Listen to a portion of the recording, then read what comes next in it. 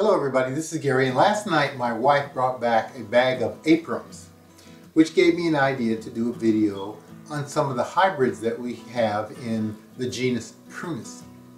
Now the genus Prunus includes things like cherries, apricots, nectarines, peaches, etc. And these are what we call stone fruits. And she brought this home last night, a bag of what we call Apriums. And an Aprium is a hybrid between a plum and an apricot.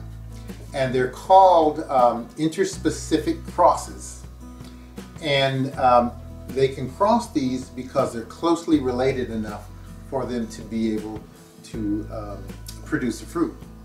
You can't cross, say, an apple, which is it's a pome fruit, with, say, a stone fruit, which produces a botanical fruit called a drupe. You can't cross those two. They're not closely related enough.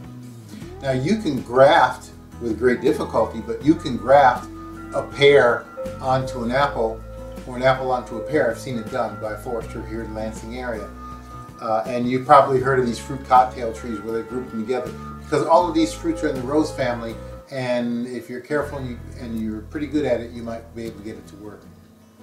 Now, these are created by specific crosses between the various fruits, and they're hand pollinated. They're not genetically engineered in the sense of what most people think of them, like using the CRISPR system. This is genetic modification the old way, where they're actually crossing different fruits using pollen from one fruit to the stigma of the female flower of the other fruit.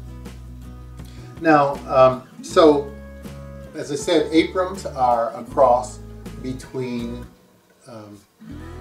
apricots and plums. And this one I tried last night. I don't know the cultivar name because when you buy them in the stores, they don't tell you what they are. But this one is more like a plum, both in size and appearance.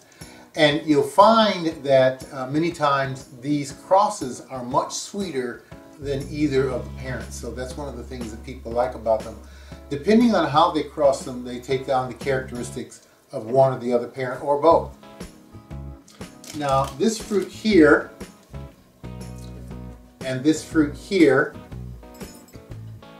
and this fruit here are all what we call Plumcots.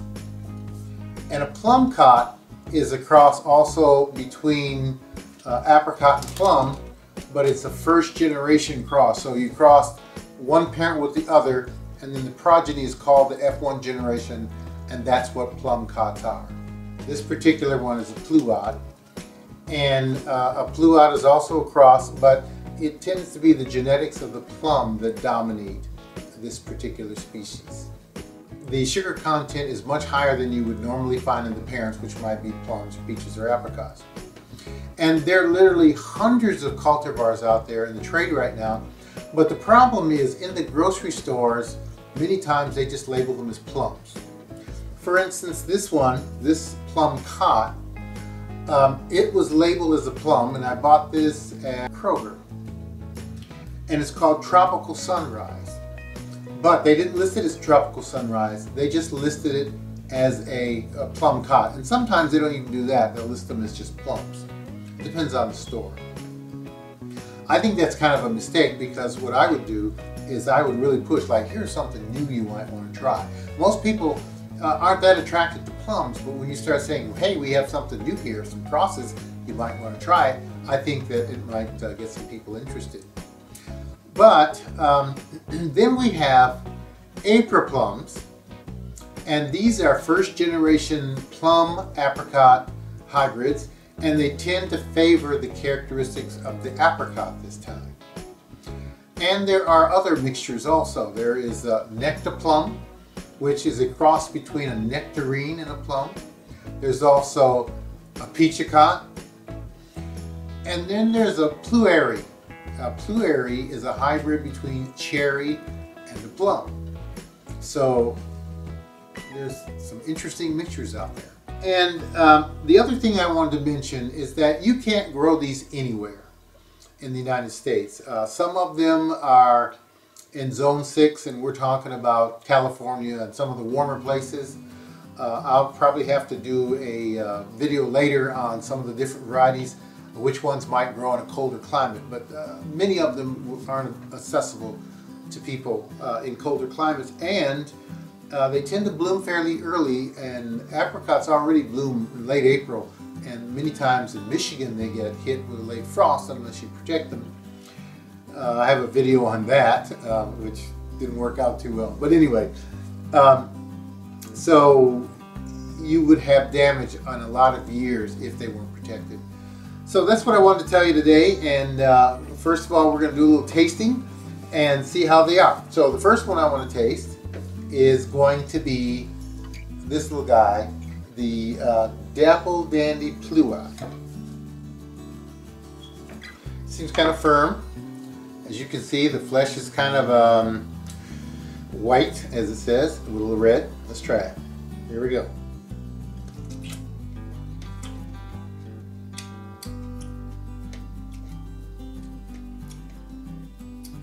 A little bit on the tart side. Now, if this fruit was allowed to ripen on the tree, and say for instance you bought it at the farmer's market or at the farmer's market at the farm itself, I'm sure this would be pretty good. But what I would tell you is that the tartness would be great if I was baking with this. Like if I was making a plum crisp or something like that. I like the texture, but just under the skin, woo, it's tart. Not bad though, I like it. Okay, so the next one I'm going to try is the Tropical Sunrise Pluot. This is the one that's supposed to have undertaste of mango. Of course, I would assume that if it was allowed to ripen fully, it would be really nice, but we'll see how it is.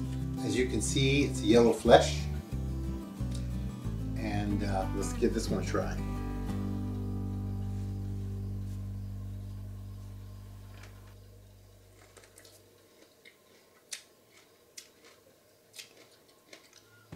They're picking these things too soon. I'm not tasting mango. I'm tasting fruit that should have stayed on the tree longer. If I put this in a lunchbox of my child, or some child, they're gonna throw it away. Okay, so the next one I'm gonna try is the Pluots that came in the bag. It's kind of a reddish one, as you can see here. Softer, so that tells me it's more ripe. Nice deep red flesh, as you can see here.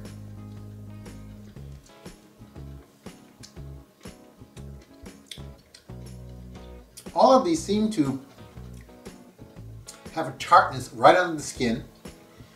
The sweetness is in the flesh. This one is much juicier. It is sweeter, but I wouldn't say super sweet. That tartness right under the skin is really something. Kind of puckers you up a little bit, but I don't mind that because as a cook I can use that. That will give me some nice flavor, especially if I'm reducing that fruit down. Now this next one, I call this Fruit X because they listed it as a plum, a red plum, but based on the size, because this is a red plum too, based on its size and the way it looks like it's a cross, but they just labeled it as a plum. So I call it Fruit X, and I'm going to try these two next to each other, the red plum and what I call Fruit X. They both look fairly similar inside. The larger one has some bruising on it. That's what you have to watch out for because people rummage through the fruit. And the flesh color is similar. I'm going to try the regular red plum first. A little tartness, but not too much. It's not puckery tartness. A little less sweetness, but I like it.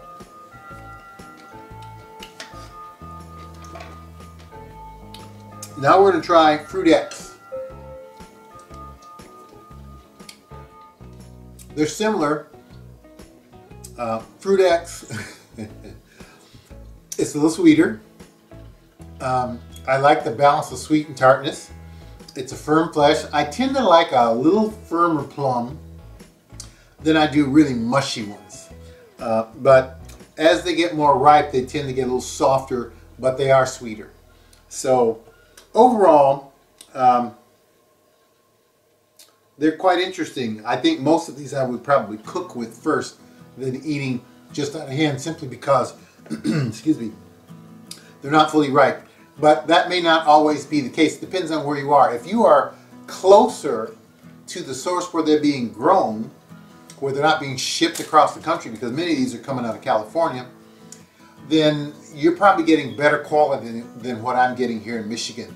Because shipping something that's soft is not going to do very well, especially on Michigan roads. So anyway, these are great, and I think the Aprium was the one that I liked the best. I didn't try the Aprium today because I tried it last night, but maybe I'll just try a little bit, see if I still like it. It might have just been the one I got. Nope. This Aprium is sweet. It's the sweetest one of the bunch. Love this one. Still has that underlying tartness. It's a little, the flesh is a little softer, but it's sweet, good flavor. All right, I'm going to cut all these up and make some kind of dish. And maybe once I decide what it's going to be, I'll show you. Well, this is Gary, and I'll have another video for you in a few days. See you later.